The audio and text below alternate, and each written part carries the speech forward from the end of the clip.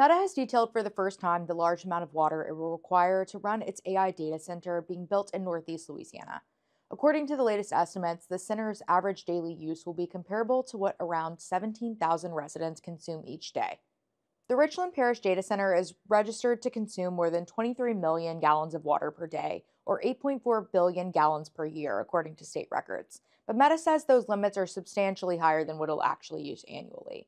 According to the company, the data center will use between 500 to 600 million gallons per year, or an average of 1.5 million gallons per day. While far less than the registered amount, it is still more than 3 times higher than the company's most water intensive data center, according to Meta's 2024 sustainability report. The data center needs the water to cool the constantly running server network spread across the sprawling facility, especially in warmer months. The water will be drawn from the Mississippi River alluvial aquifer, which also supplies communities and farms in the surrounding area.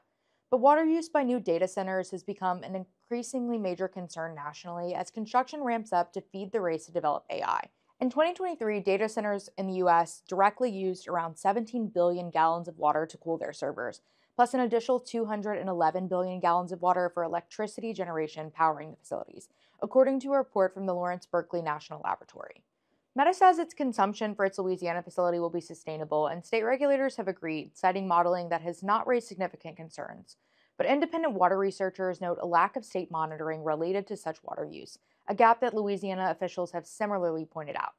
Read more from reporter Josie Abagoff at NOLA.com.